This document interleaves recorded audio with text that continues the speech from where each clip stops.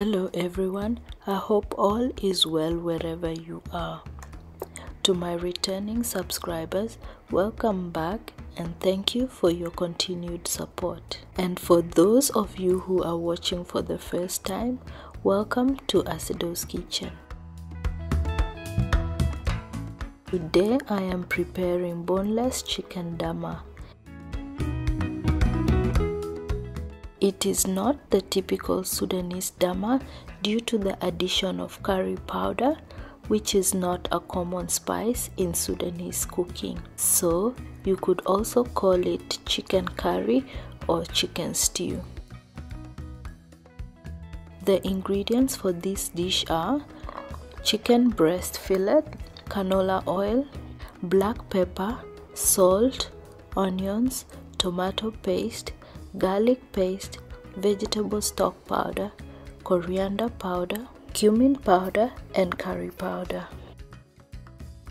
Once I heat the oil, I fry the onions until they are golden brown. I am using a lot of onions because this will make the base of my stew. I like my stew nice and thick. However, too many onions will give your stew a sweet taste, so keep that in mind when using onions as the base of the stew. I use tomato paste to balance out the sweet taste that comes from the onions. Once the onions are ready, I add enough water to cover the onions. Then I cook it covered until the onions are softened and the water has reduced.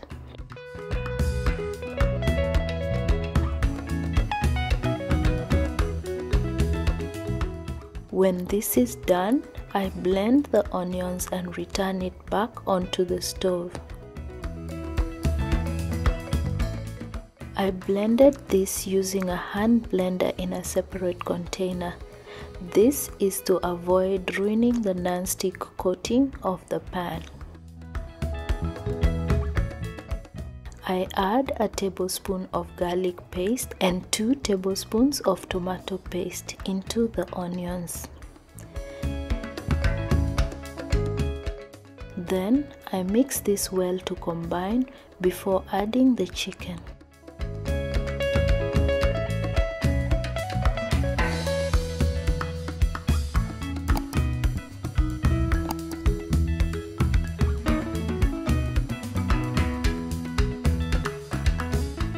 I now add the boneless chicken pieces, which I washed and diced beforehand.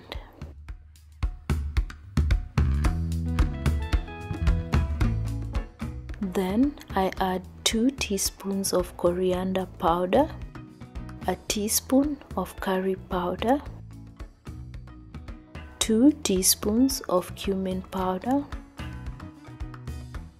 black pepper to taste, 2 tablespoons of vegetable stock powder,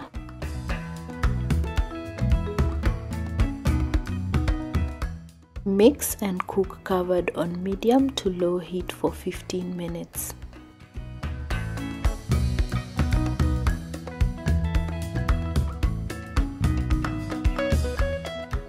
At this stage, I check the seasoning and add salt if needed. Cook this covered for another 5 minutes, then turn the heat off. Please note that I started with 2 tablespoons of vegetable stock powder, so I did not add any more salt as the salt was just right. However, you can add salt as per your taste if required. How do you prepare your boneless chicken Dama? I would love to know if you have a different way of preparing this dish. If you have any comments, questions or suggestions to make, kindly write it down in the comments section. And if you would like more of my simple and tasty recipes, kindly subscribe, share and give this video a thumbs up.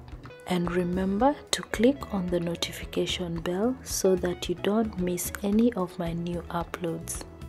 This is all I have for you today. Thanks for watching, and until next time, bye bye.